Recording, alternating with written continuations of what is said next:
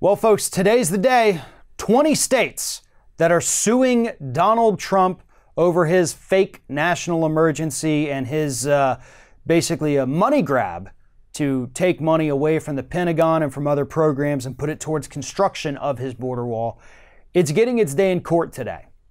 And while we're likely not going to get any kind of ruling today, possibly not even next week, what this means is that it is finally moving forward, and if a ruling comes down fast enough, could put an end to Donald Trump's theft of all of this money that was earmarked for other programs. And when I say it could put an end to this, I mean that. Trump's little power grab here has virtually 0% chance of succeeding in court. That's just the God's honest truth. Why? Well, for multiple reasons. First and foremost, these states are out there arguing, which is actually what Congress should be doing. I don't know why they're not, but nonetheless, these states are having to make the argument that the president's fake national emergency and this money grab violates the separation of power clause within the U.S. Constitution. Really, right there, that's all you need.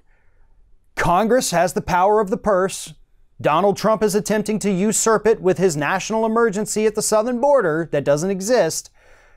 That's the end. The end, case closed, rule on it, move on. Trump can't do this, right? That's how it should be. But okay, even if that's not enough, then what does Donald Trump's national emergency for border wall funding actually mean the man can do? In reality, really not much at all. I know he just got another $1.5 billion that he's taken, from here and there within the Pentagon and from other programs, housing for troops on our military bases. He's taken money away from that. But even that, he's actually not even allowed to do without congressional approval. See, the one thing this man, and pretty much I guess everybody in his administration don't understand, is that you can't just declare a national emergency and then every dollar the federal government has is yours to spend on whatever you want. Congress still has to approve it even if you've declared a national emergency.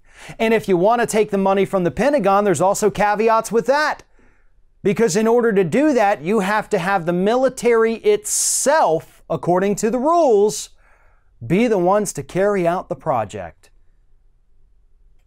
Which means we would have our own troops down there constructing the border wall, which isn't happening. What they've done instead is they've started hiring out contractors, awarding millions of dollars here, millions of dollars to this group to all go out there and start construction of this border wall, even though the issue is still technically held up in the courts. Trump believes he is above the law.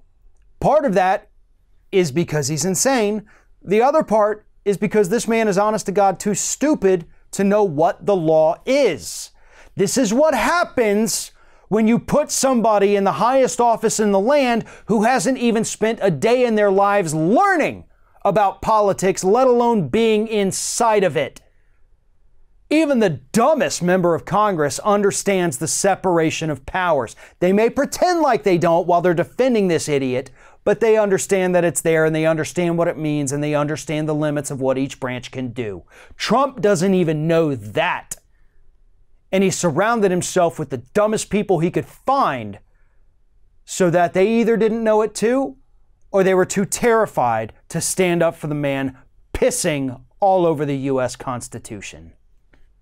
Thanks for watching, everybody. And don't forget, if you like what you see here, like, comment, share, and subscribe to our channel. And now you can also become a member of Ring of Fire and get exclusive early access to certain Ring of Fire videos all throughout the week. Just click on the little join button right below the video.